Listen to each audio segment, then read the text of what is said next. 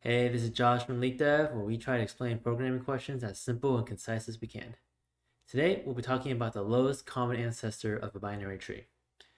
According to LeetCode, this question has been asked quite frequently by Facebook, Amazon, and Microsoft, and just from my own personal experience, I was actually asked this question multiple times in screening interviews and actual on-site interviews.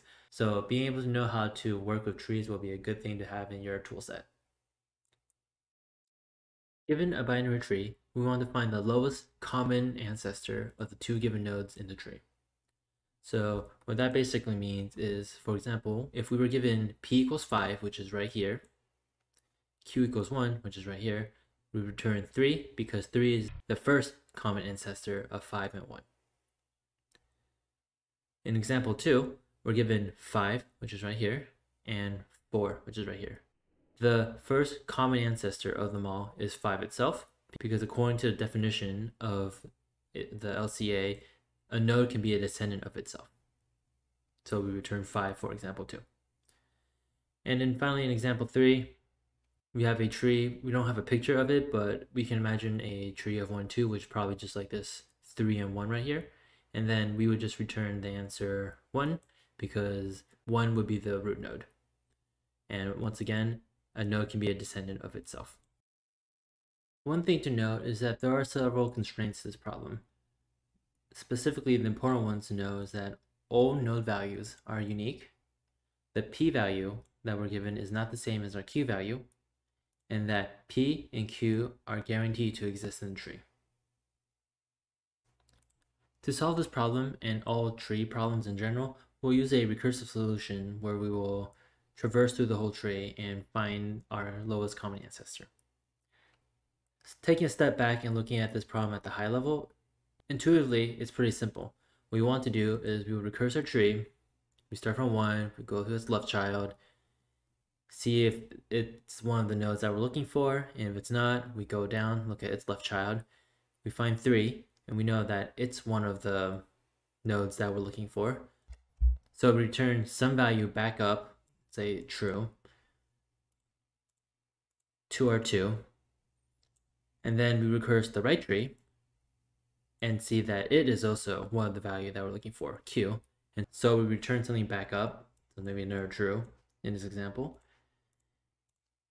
And then once we're back at 2 and we finish recursing both its left child and its right child, we can see both of its childs and see that we have found our answer. And so we return, ideally, in the problem we want the specific node, but in this example, let's say we return true. And then we go back to 1, we recurse its right child and see 5. 5 isn't what we're looking for, so we look at the left node, which is null, so we return, let's say, false. And we also look at its right child, which also is null, so we also return false. So because we haven't found the nodes we're looking for in 5, we return back false. And then once we go back up to our starting node at 1, we looked at the left node and we see that we did find our ancestor, so we return some value back up. And that would be how we would solve this algorithm. Of course, we can't just return true or false, because this problem wants us to return the node that is our least common ancestor. So we want to somehow return 2. In the previous example, we bubbled up a true or false value to indicate whether or not we found the nodes, and then we bubbled it back up to the top. Unfortunately, that won't work, because in this specific problem, we want to return the exact node itself that would give us the answer. However, we can modify our algorithm a bit. For example, instead of returning a true or false value, what if we return the node itself?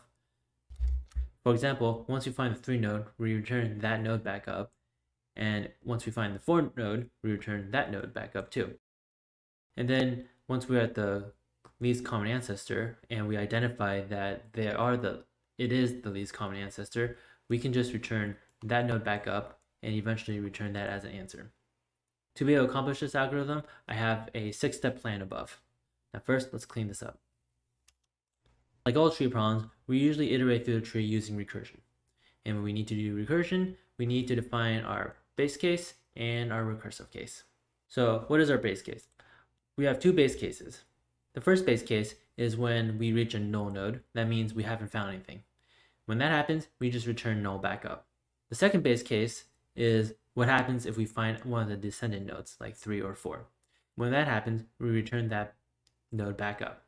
And finally, we have a recursive case where we haven't identified an answer and we want to just continue iterating. There's two parts to this. First, we want to just continuously explore the left and the right subtree of the node that we are currently on. And then eventually we will hit those base cases that we talked about and we will return a node back up. So 3 and 4. Now at 2, while we're processing the left and right subtree, if both of them are true, we can just propagate the node 2 back up. Otherwise, if one of them is actually a value and not a null, we can just return that one, otherwise return null. So example, in 5, we would return null because both of its subtree child is null, and then we return null back up here. And then finally at 1, we'll see that we have 2 and null, so we just return 2, which would give us our answer. There is one specific case in this algorithm that I didn't address that it handles perfectly though, and that's what happens if we have a node that is a descendant of itself. So for example, if our value p equals 2 and q equals 4, how would this play out in our algorithm? Because we would actually never process 4. So first, let me clean this page up and then we'll do a quick run through. Right, so what happened here is we go to 1 and then we go to 2. And then 2 would be one of our base case. And then we just return it up. However, you might just wonder, well, didn't we just ignore 4? How do we know if 2 is actually the ancestor? And the reason for that is because of one of the constraints in our problem, specifically that P and Q must exist. At this point, if we found one of our nodes and return that up, that node already is guaranteed to be the common ancestor if we don't find any of the other nodes in the other subtree of its parents. So in this instance, we would return 2 back up and then everything will play out the same. We go to 1 would then go to its right subtree, which then would return null. And then finally back at 1, we compare 2 and null and then return 2 because it's the only non-null value. And we would have our least common ancestor. And that's roughly the idea of how this algorithm works. Let's get to the coding section. In recursion problem, I like to define a private helper function because usually you need to pass in different nodes. In this instance, it's all the same, but I'll create one anyways.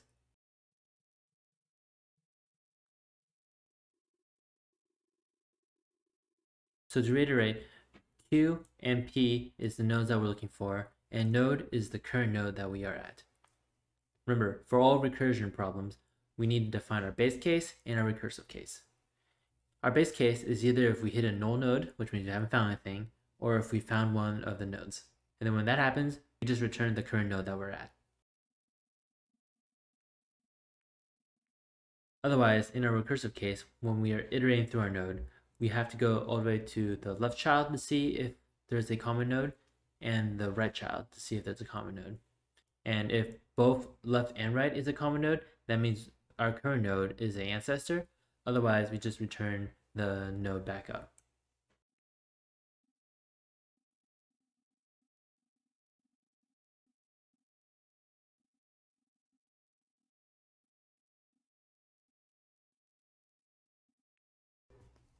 And that's all for this algorithm.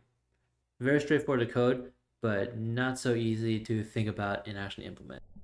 However, just like what we always do, let's walk through our problem.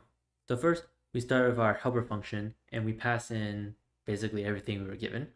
So our current value node is 1. 1 is not null, nor is it any of the descendants that we're looking for. So we enter a recursive case. To do that, we just explore our node.left and we just pass in P and Q. So that brings us to node 2. Node 2 also does not hit the base case, so we enter a recursive case. We check our left node, which once again is now 3. Now 3 actually is our base case, so we just return 3 back up. Back at 2, our left is now 3. But we're not done recursing yet. the next thing we need to do is we need to recurse through our right node. So we go to 4, and we find that 4 is one of our base cases. It's actually equal to q. So we return 4 back up. So we're back at 2, and our left node is 3, and our right node is 4. Now we're at line 21. If both the left and the right node is not null, that means we found the common ancestor, and we can just return our node. We return 2 back up to our 1 node, so we exit our left recursive case. So in this instance, let me just erase everything. We are at 2 for our left node. Now, we still need to explore our right node, so we go down there, and we enter our recursive case here. 5 is not null, nor is it any of our descendants, so we enter a recursive case. And just to reiterate where we are, I'll use blue to say this is the left and right value of our 1 node, and I'll use green to say this is the left and right value of our 5 node. So we're at 5, and we enter a recursive case. We go to left subtree, which is null, which is our base case, and then we return null back up. So left is null, and then we do the same with our right subtree, which is also null. And because both of our nodes are null, we don't enter our if statement, and so we go to our else case. In this code, we said that if left is not equal to null, we return left, otherwise we return right. In this instance, because they're both null, it doesn't really matter, and we just return null back up. So null goes back up here, and we're back up here. And now in our 1 node, we have our calculated node right subtree value, which is null. And then we follow the same exact logic. Because both of them are not equal to something, we don't return the current node we're at. So instead we check if the left node is null, and then we want to check if one of our nodes is not null, and then return that. In this instance, our left is not null. In fact, it's actually our ancestor. So we want to return that node back up. And so we just return 2, which one will give us the answer to this question.